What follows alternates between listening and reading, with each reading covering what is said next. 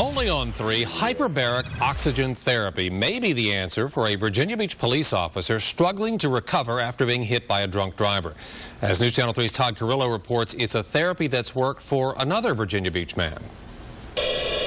Hyperbaric Oxygen Therapy. It's been used to heal combat veterans returning scarred from the battlefield, by professional football players reeling from hard hits on the field, and by ordinary folks like 22-year-old Matt D'Angelo. Having academic issues and social issues and depression, anxiety. Matt's story is one that might sound familiar if you have kids. Bumps on the playground, collisions on the soccer field, and then a hit during sand soccer in high school. After my 10th grade year, I was 16 and I had another head injury. I was going up for a header with another player and hit heads, and I actually had a seizure on the field. They now call it an impact seizure. It's a one-time, because of some type of trauma to the head, it's an impact seizure. That's Mom, Jennifer Cottle. After the hit, the changes in Matt bothered her. He starts having problems in school.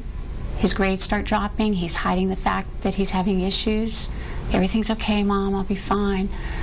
He started pulling away from his social group. So she started fighting. We went on to see psychiatrists, psychologists. He was on medication, and they basically said, you know, Miss Cottle, you know, this is who Matthew is now, and it's okay. Angered by that response, she kept fighting, searching. Finally, it was a neuropsychologist who listened. He put him through a battery of tests, and they confirmed that he was suffering from post-concussion syndrome. With a name for what was wrong came more research, and finally, hyperbaric oxygen therapy. Matt admits he was skeptical at first. I thought it was odd. I thought it was weird. After all, for an hour each treatment, he is a boy in a plastic bubble, sitting with a hood over his head, waiting, breathing.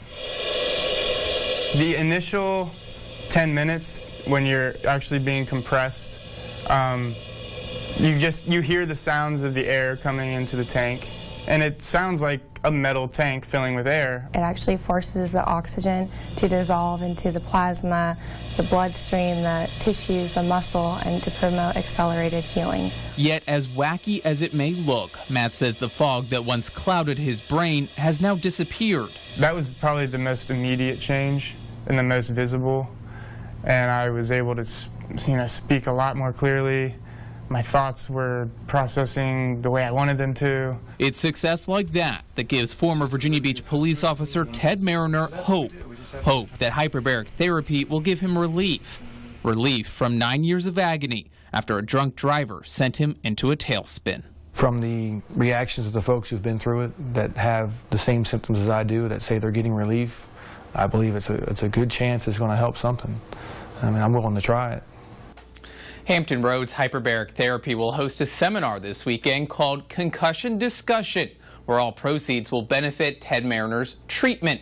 Now, we have posted the full details on how you can attend and donate. Just click on this story on the homepage of WTKR.com. It is being held on Saturday from 10 a.m. to noon at the Renova Wellness Center in Norfolk. As far as Matt D'Angelo is concerned, he is now earning A's and B's studying for an environmental science degree at Virginia Tech. Live in the control room, Todd Carrillo, News Channel 3.